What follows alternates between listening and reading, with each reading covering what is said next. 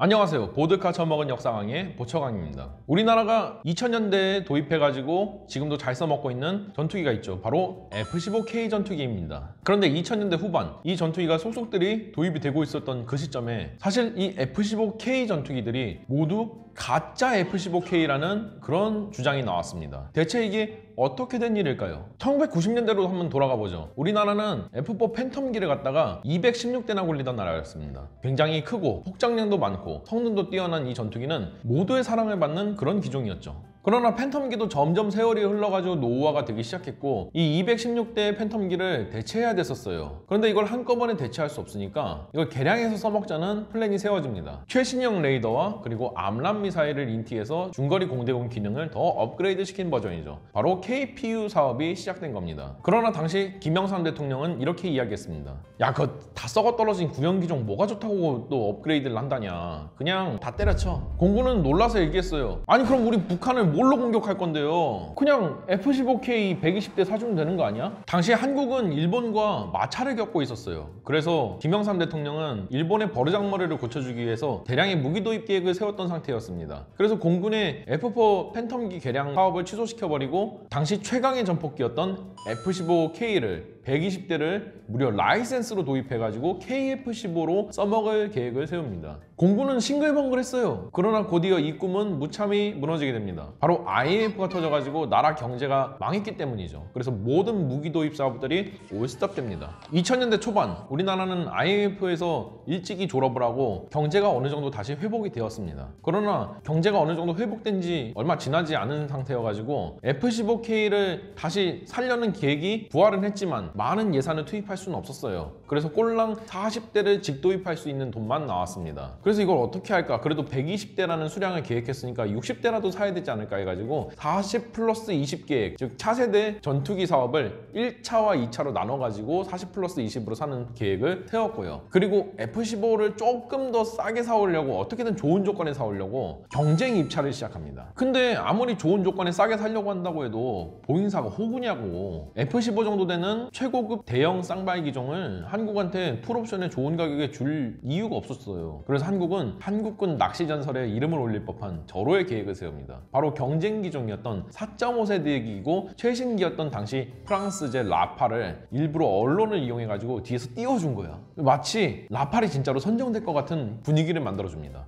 그리고 마치 우리는 F-15K의 조건이 안 좋으면 곧바로 4.5세대기인 라팔로 갈아탄다는 뉘앙스로 이야기하기 시작했고요. 동시에 보잉사를 긁어대기 시작합니다. 야, 니네 F-15 생산 라인 좀 있으면 접는다며?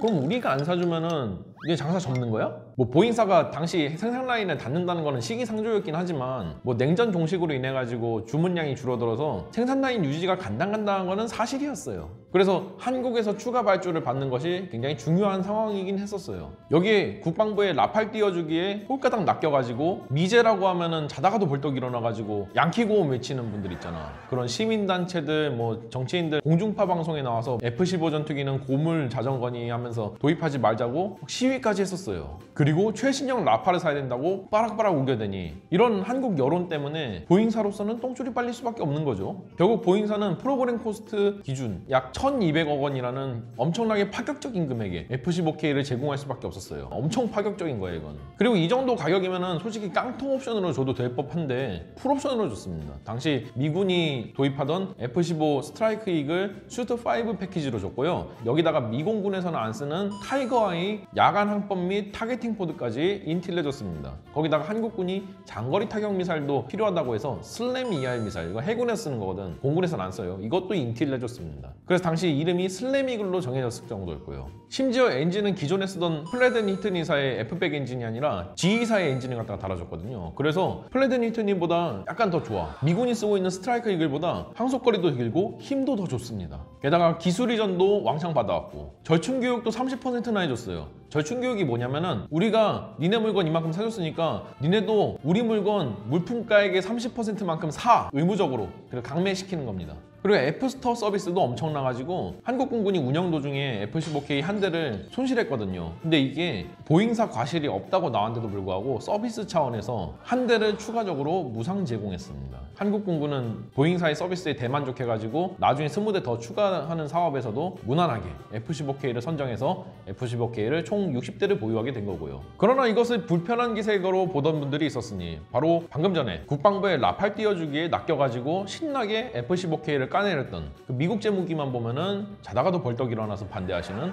시민단체와 정치인들이었습니다. 이분들은 F-15K가 도입이 되는 와중에도 F-15K를 억가하면서 뭐 미 제국주의니 미군 철수해야 되니 이런 이야기들을 많이 했었는데요. 한국 정부나 미국으로서는 타격이 전혀 없었습니다. 왜냐면은 실무진에서 이 F-15에 대한 만족감이 대단해가지고 잘만 쓰고 있었거든. 그래서 이들은 고심 끝에 F-15K를 엿먹이기 위해서 거대한 음모를 꾸몄습니다. 2008년쯤에 샛별처럼 떠올라가지고 화제가 되었던 글들이 있습니다. 바로 지금까지 도입된 F-15K 전투기들이 모두 가짜 F-15K 전투기라는 겁니다. 구형 전투기인 F-15D에다가 CFT만 달아놔가지고 겉모습만 F-15K인 양 꾸며가지고 한국한테 팔았다는 내용이었죠. 이 음모론은 한때 뜨거운 감자로 떠올랐습니다. 근데 이게 진짜로 몇만 명을 낚을 수밖에 없었던 이유가 일단 첫 번째로는 F-15D에다가 CFT를 달아놓으면은 진짜로 외형상 F-15K랑 구분이 어렵습니다. 뭐 F-15K에만 달려있는 타겟팅 포드나 전자전 장비로 안테나 센서 이런 걸로 다 구분을 할 수 있긴 하지만 그거는 눈썰미가 좋은 전문가들의 영역이지 일반인들이나 일덕들이 할 수 있는 일은 아니거든요. 두 번째는 미군이 실제로 F-15D에다가 CFT를 장착해가지고 운영을 시도했던 전례가 있기 때문입니다. 심지어 타겟팅 포드를 장착하기 위한 배선이나 공간도 존재하니까 실제로 이 F-15D에다가 CFT와 타겟팅 포드를 올린 F-15K라고 우기면은 납득이 가능했던 거죠. 세 번째는 F-15D에 달린 레이더가 APG-63이었다는 겁니다. 우리 F-15K의 원형인 스트라이크 이글 같은 경우에는 APG-70이라는 합성기구 레이더를 가지고 있거든요. 근데 F-15K는 APG-63V1이라는 F-15CD형에서 쓰던 레이더의 개량형을 달고 있습니다. 그렇기 때문에 모르는 사람들이 보면은 마치 이게 스트라이크 이글 개량형이 아니라 F-15CD의 개량형이라고 받아들일 수밖에 없었던 거죠. 네 번째는 당시 미국이 스트라이크 이글을 갖다가 사우디에 팔 때 진짜로 F-15D랑 별반 차이 없는 수준으로 다운그레이드해서 팔려고 시도했던 정황이 있었기 때문입니다. 실제로 많은 부분들이 다운그레이드 돼가지고 팔린 게 F-15S 전투기고요. 다섯 번째는 당시 F-22 랩터가 이제 배치가 되고 있었고 F-35도 곧 있으면 개발될 것처럼 얘기가 나오다 보니까 이제 F-15들은 퇴역이나 기다리는 처지다 보니까 잉여 F-15D가 미국에 굉장히 많을 것으로 오해가 되었다는 거죠. 그래서 이 음모론은 추종자들을 양산했고 이들은 곧바로 F-15K를 환불해버리고 유로파이터를 120대 도입하자는 정신나간, 지금으로 따지자면 정말 아찔한 주장을 하는 등 들썩였었습니다. 그러나 이 음모론은 반박당하게 됐는데요. 미국이 F-15D, 즉 복좌형이죠. 두 명이 탈 수 있는 이거를 이제까지 총 62대를 생산해가지고 도입을 했습니다. 근데 이 F-15D의 목적은 기종전환 훈련용이 굉장히 컸거든요.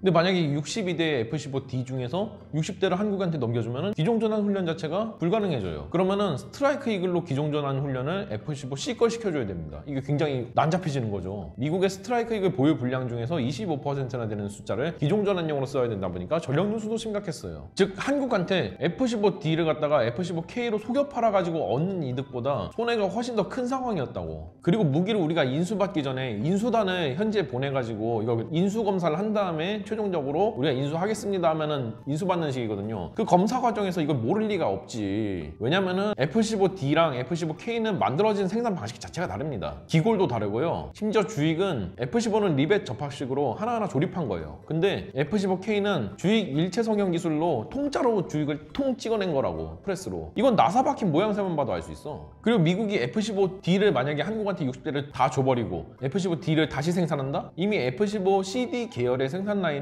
닫힌 상태였어요. 그래서 이 주장은 1년 만에 묻히게 됩니다. 근데 이 주장을 계속해서 음모론으로 밀고 나갔던 곳이 두 군데가 있는데요. 한 군데는 다음에 당시 굉장히 이슈가 되었던 사이버민족 방위사령부라는 곳이랑 네이버 모 밀리터리 카페였습니다. 이들의 진짜 정체는 나중에서야 크게 이슈가 되었는데요. 사이버민족 방위사령부는 추후에 운영자 황모 씨랑 간첩행위를 한 사건이 터져가지고 전부 다 코렁탕을 줄줄이 먹었고, 네이버 모 카페는 특이하게도 동북 성향의 밀덕들이 많이 모인 곳이었습니다. 그래서 김정일한테 당시 충성서약을 한 사건이 터져가지고 이 F-15K 사건이 조용할 때쯤에 카페가 한번 뒤집어졌었어요. 이렇게 밀덕들을 짧은 시간이나마 들썩였던 음모론은 묻혀버리게 되었습니다.